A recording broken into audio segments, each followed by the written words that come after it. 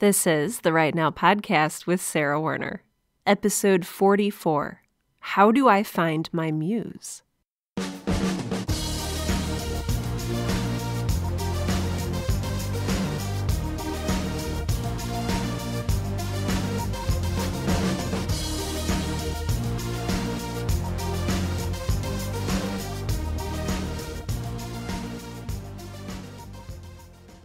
Welcome to Right Now, the podcast that helps aspiring writers to find the time, energy, and courage you need to pursue your passion and to write every day.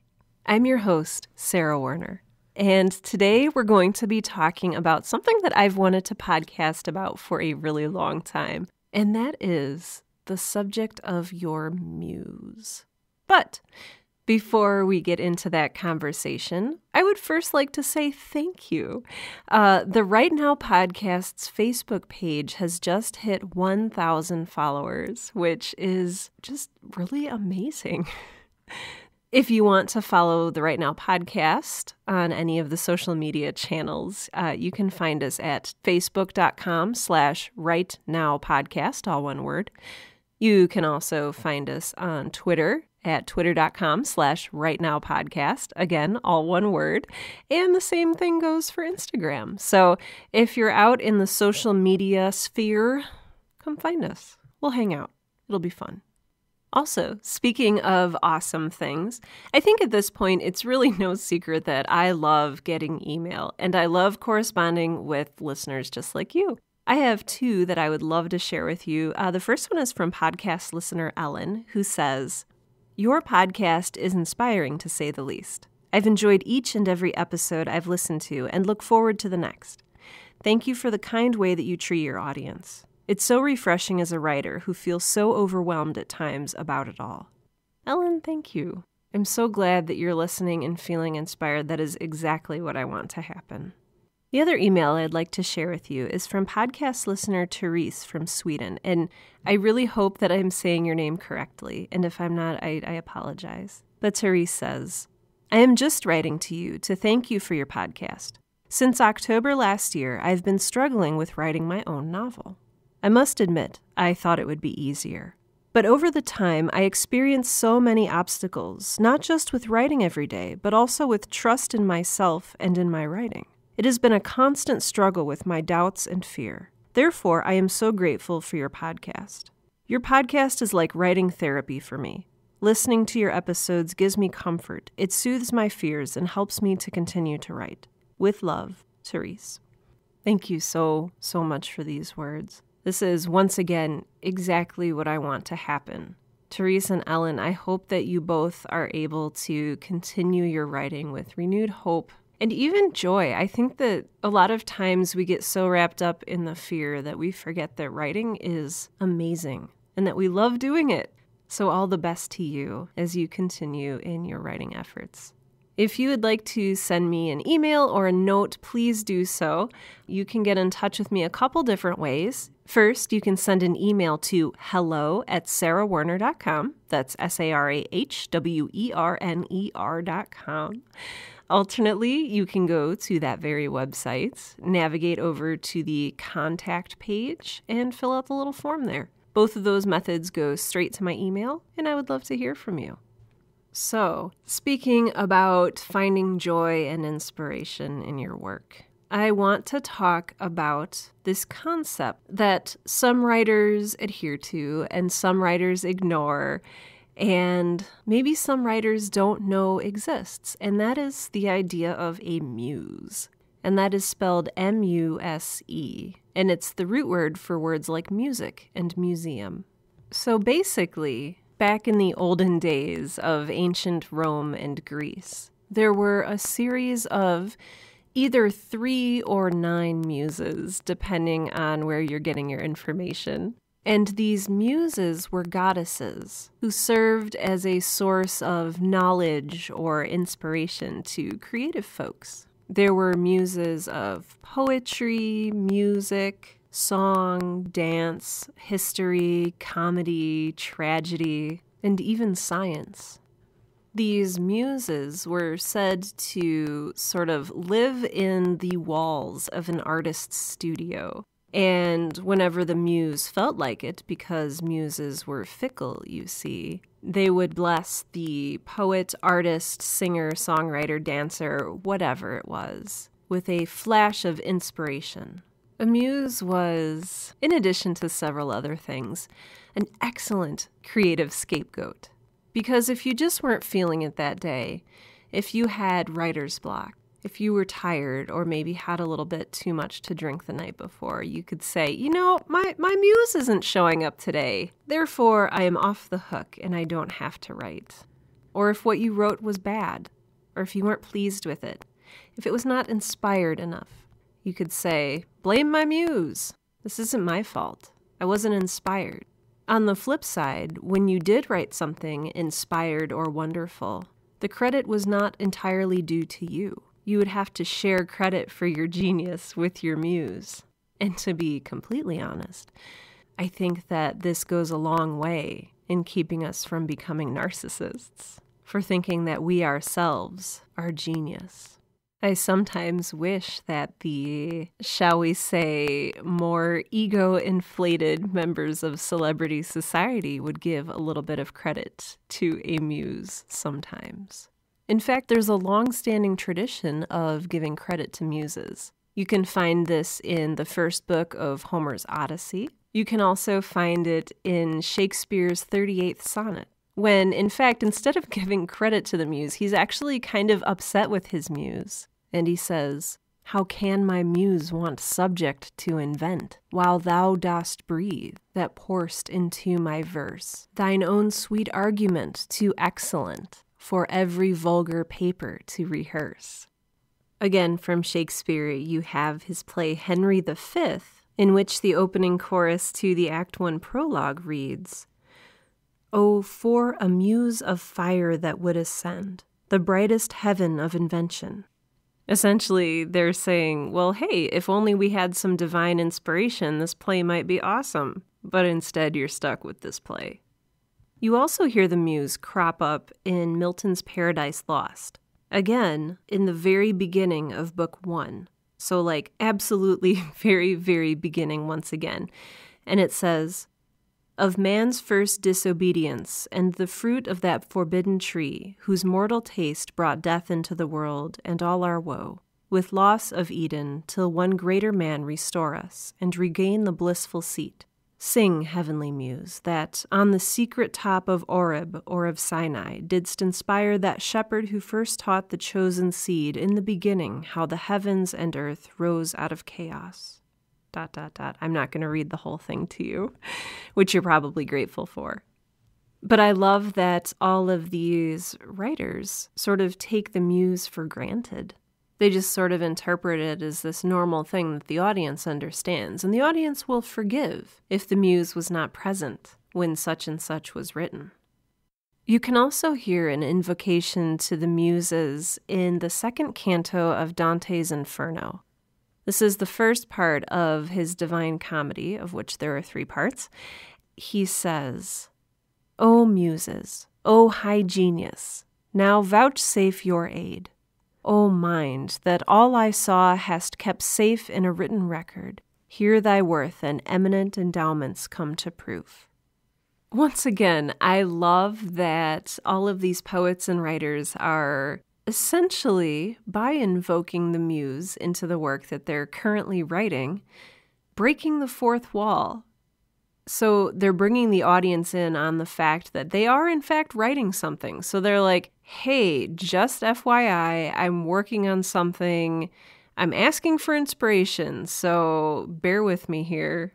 Okay, now that I've invoked the muse, I'm going to go back to writing this thing that you are reading. And it had better be pretty good. I don't know why I think that's so hilarious, except that we see fourth wall breaking as not done today, or when you do it, it's like edgy. I just think it's really funny that while we laud a movie like Deadpool for having the courage to break the fourth wall, you know, Shakespeare and Milton and Dante were, doing it the whole time. Speaking of Dante, I want to point out one more thing that's really interesting to me. And so if you're familiar at all with the Divine Comedy, you are familiar with the figure of Beatrice or Beatrice. Unfortunately, I only speak one language, and it's English, and so I'm not entirely sure how her name should be pronounced. But she is an incredibly prominent figure throughout not only this work, but some other works of Dante's as well. And she serves as this sort of incarnation of beatific love. And you can hear the relationship between her name, Beatrice, Beatrice, and beatific love, or pure love, or holy love that leads you to God. In fact, she is the person or the vehicle, if you will, who guides and leads Dante into paradise or heaven. But Beatrice is more than just a literary figure. She was also a legit real-life person. Legend has it that she and Dante met in Florence when they were both 9 years old.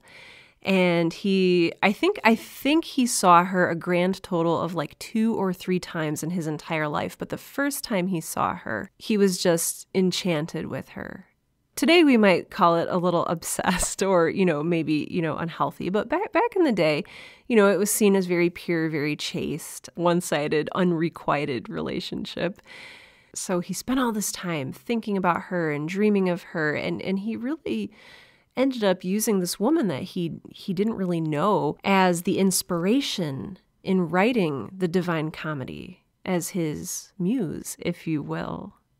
And this takes us into the territory of another sort of muse. And this is not the Greek goddesses or incarnations of them or their spirits, but people as inspiration, people as muse. You read throughout literature, F. Scott Fitzgerald had Zelda, not the video game character, but the woman who eventually became Zelda Fitzgerald.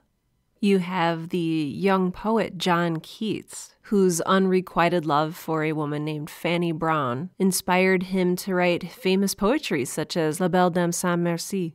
You even have the more modern example of John Lennon and Yoko Ono. This particular interpretation of the muse as another individual has really sort of died down. We see others not just as blank slates to be projected on, but actual people whose stories we want to learn. Okay, so we have all of these writers and poets invoking and thanking and even sometimes berating muses, whether real or imagined, whether physical or spiritual. But what does this mean for us today? Does this mean that when you're beginning your next novel, that the first paragraph should begin, "Oh, Muse, please guide me as I write this book and develop this awesome murder mystery that may or may not include dinosaurs and laser rocket ships and all sorts of sweet, sweet things"? I don't think so. I don't think that we are in any way intended to begin our novels, our works of art, by asking for inspiration within the work of art itself. I think it's okay that trend is over. So when I say, what does this mean for it today? Really what I'm getting at is one of my absolute favorite things on the internet. And yes, I am aware that the internet is, a ridiculously enormous place. But one of my absolute favorite things on the internet is a TED Talk from 2009 by writer Elizabeth Gilbert. She is the author of Eat, Pray, Love, which became a real runaway success. And despite whether or not you liked the book, I highly encourage you to watch the video. I'll make sure that I embed it in today's show notes. And even if you don't look at today's show notes, you can just Google the name of the TED Talk, which is Your Elusive Creative Genius. And it should come right up. The video is 20 minutes, which seems like a large investment from the outset, but oh my gosh, is it well worth your time. I might go so far as to say it has helped shape the way that I write today. So just check it out. I think that you'll really enjoy it. So in her TED Talk, Your Elusive Creative Genius, Elizabeth Gilbert asks us to reflect on the way that we see and interpret muses today. She challenges us to reflect upon what having a muse actually means for a writer or an artist. And she notes that back in the ancient days of Rome and Greece, The muse was said to live in the walls of an artist's studio, and the artist could call upon the muse, and the muse could choose to bless the artist with inspiration or knowledge, and that would be awesome. And as Elizabeth Gilbert points out, in that way, the artist or the writer was said to have a genius, where the genius was the muse. So back in those days, you were said to have a genius. Chaucer maybe had a genius. Einstein had a genius. Virginia Woolf had a genius.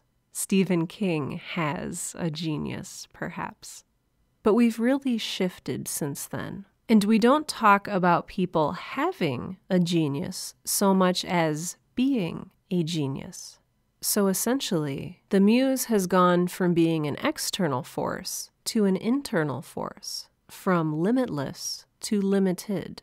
And so then, if you wrote something really terrible, or if you spent your days trapped in a cage of writer's block, it wasn't just that your muse wasn't visiting you that day, it was that you were a failure.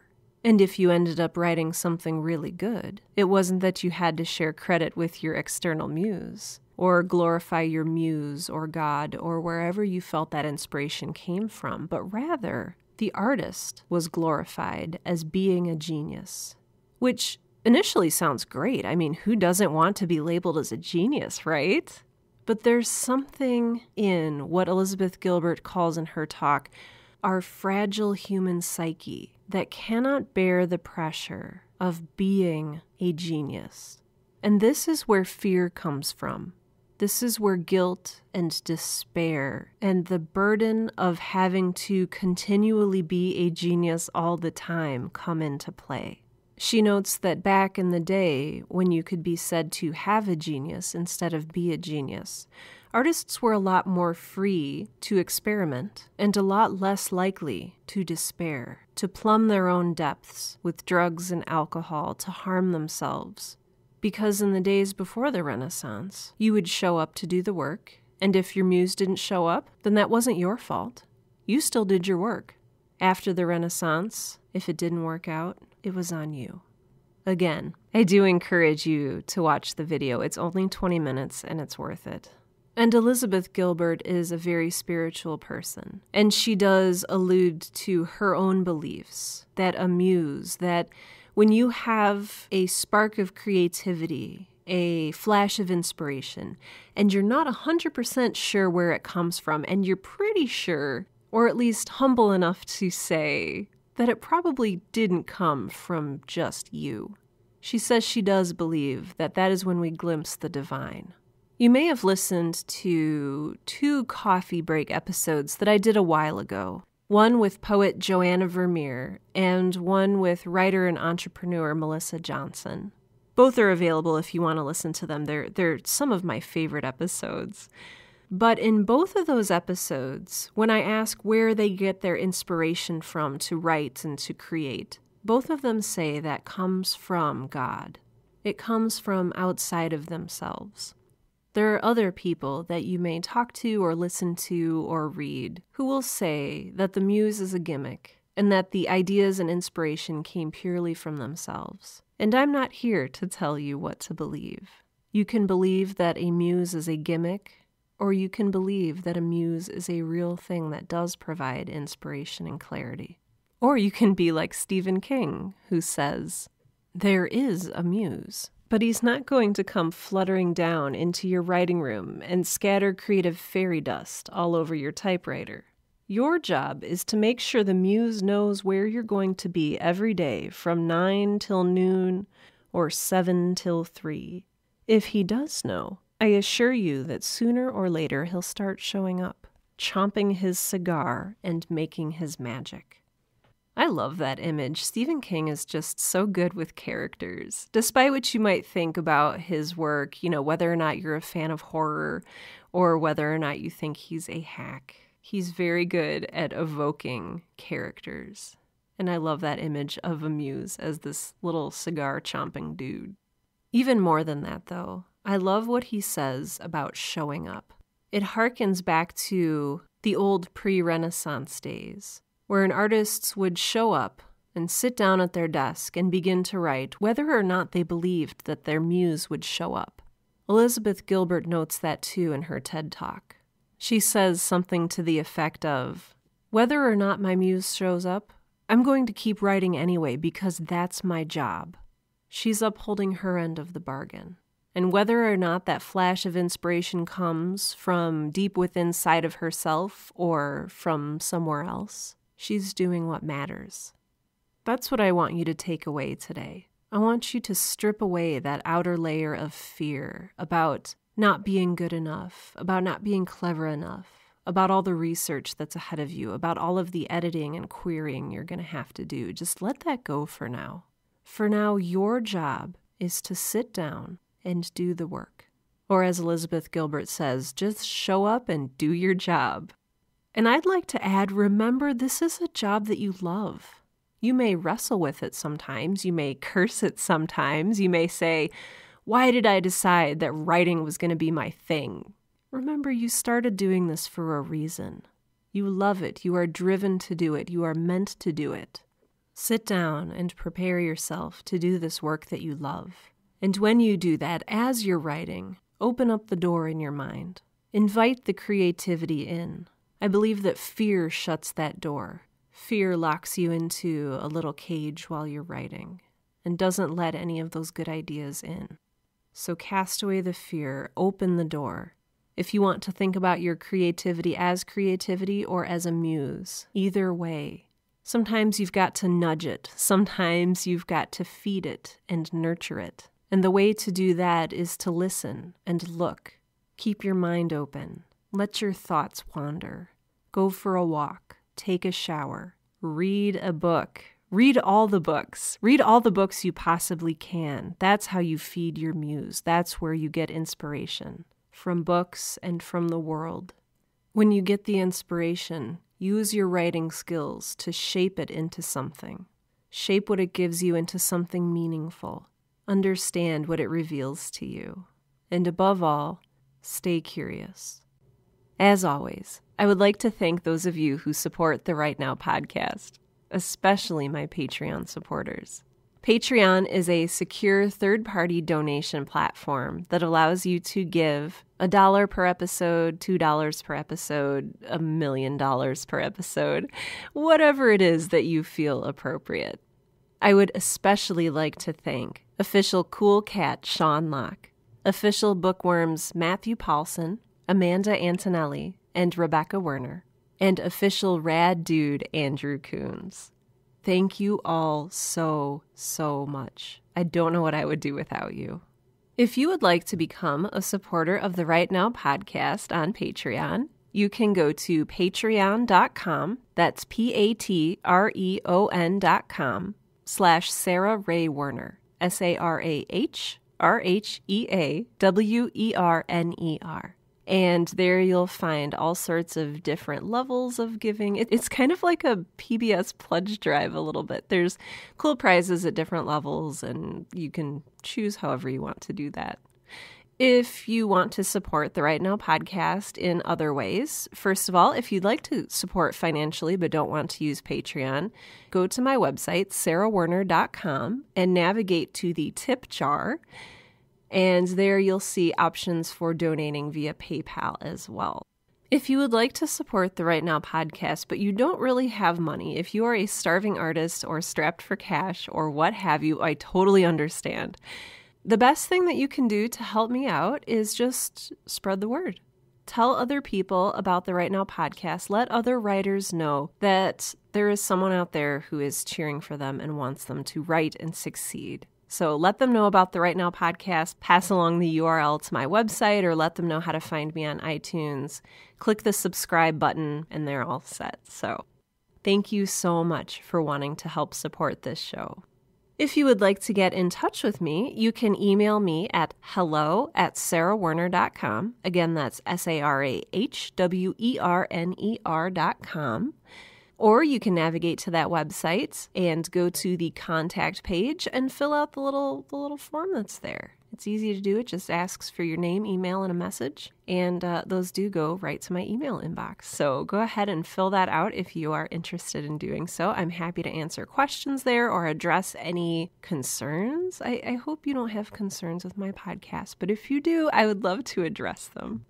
Finally, one other thing you can do on my website is sign up for my email mailing list. This is a great way to keep up to date with all of the stuff that I'm doing here at the Right Now podcast. You can sign up in a couple different places on my website. First and foremost, at sarahwerner.com, there's a black bar that goes across the top of the website and a place that you can put your email address. Otherwise, you can navigate to the contact page, and there's a link to it there. Or you can even go out to the Right Now Podcast Facebook page and click the blue sign up button, which will sign you up for my mailing list. So whatever of those you choose, I hope you enjoy getting emails from me. This has been episode 44 of the Right Now podcast, the podcast that helps aspiring writers and all writers to find the time, energy, and courage you need to pursue your passion and to write every day. I'm Sarah Werner, and I want you to sit down this week, regardless of whether or not you feel like your muse or your sense of creativity will show up. Open your mind, stay curious, and do the work that you love.